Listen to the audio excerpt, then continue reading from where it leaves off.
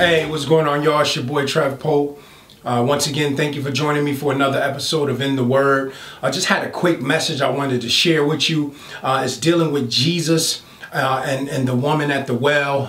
It dropped in my spirit today as I was having a conversation with a friend of mine. And the story, if you're not familiar with it, it can be found in John chapter 4.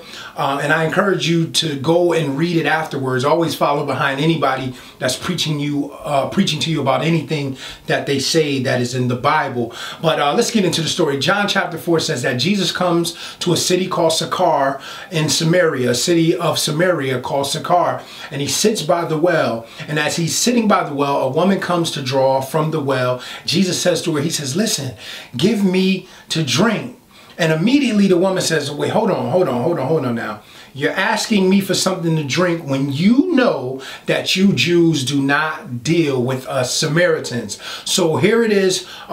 We see that immediately that this is a conversation that's pretty much probably never had. This is something that is out of the norm. So Jesus goes on to say, he says, "Listen, if you knew who asked you for something to drink, you would have asked him for something to drink, and he would have given you living water." And she answers and says, and we can see that she's not really getting it right away, because she says, "Well, sir," she doesn't understand that he's talking about spiritual water. She says, "Sir, you don't have anything to draw with, and the well is very deep. So how in the world are you going to give me water?" And Jesus says, "Listen, whoever drinks of this water will thirst again. But the water that I'm going to give you," he said, "you will never thirst again, and it's going to be like a well springing up in you into everlasting life." And what is he talking about? He's talking about the word. He says, "Listen, what I'm getting ready to give you, it leads to eternal life." So immediately she said, "Oh my goodness, sir, please give me some of this water so I never have to come here and draw from this well again." So once again, we see that she's not getting it. And Jesus goes and immediately he asks her, he says, "Listen, go call your husband." And the young lady says, "Well, I don't have a husband." And Jesus says, you're right. You don't have a husband. You've had 5 husbands. And the guy that you're with now is not your husband. So she goes on to say, "Listen, I perceive that you are a prophet." And I want to stop right there, because as we look at this conversation, we've seen to where Jesus and her was an unlikely conversation.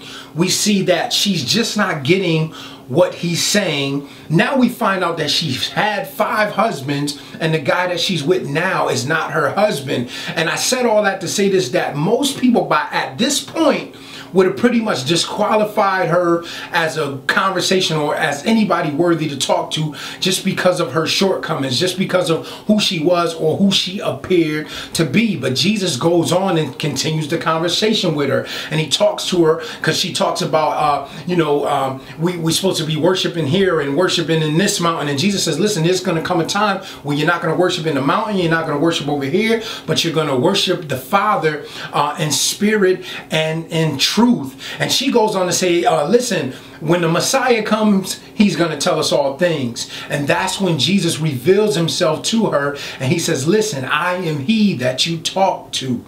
So immediately this woman drops everything, water pot, left it behind, everything, runs to the city and says, "Listen, come see a man who has told me everything that I've ever did." And guess what? A whole city of people comes out to see Jesus.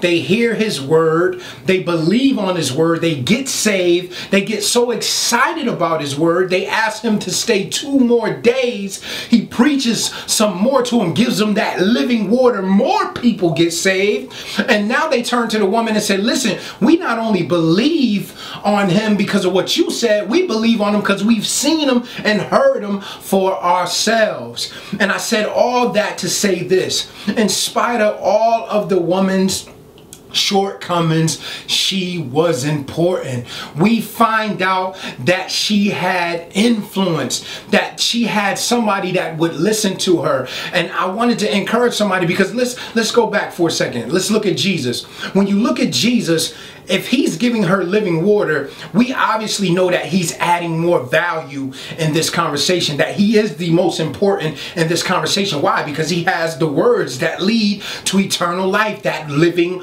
water. But in spite him being the most important in the conversation, he didn't treat her as somebody that was less important. He treated her, he talked to her on her level, and to the point to where she got what he was trying to say. So now she gets what he's trying to say. She run, tell the men in the city, listen, come see a man that has told me everything that I've ever done. Now here come a bunch of people to get saved, and we find out that this woman is important, that she has influence, that she has people that will listen to her, that she can encourage. So I want to encourage you that when you're doing ministry, when you're witnessing, don't look at what somebody has on, don't look at their education, don't look at where they come from and feel like they're not that important to talk to. Maybe you might start talking to them and they may sound ignorant to you, or they may not talk the lingo that you're looking for them to talk, the type of talk you talk. But how many know you never know who you are talking to? You never know how important they are. You never know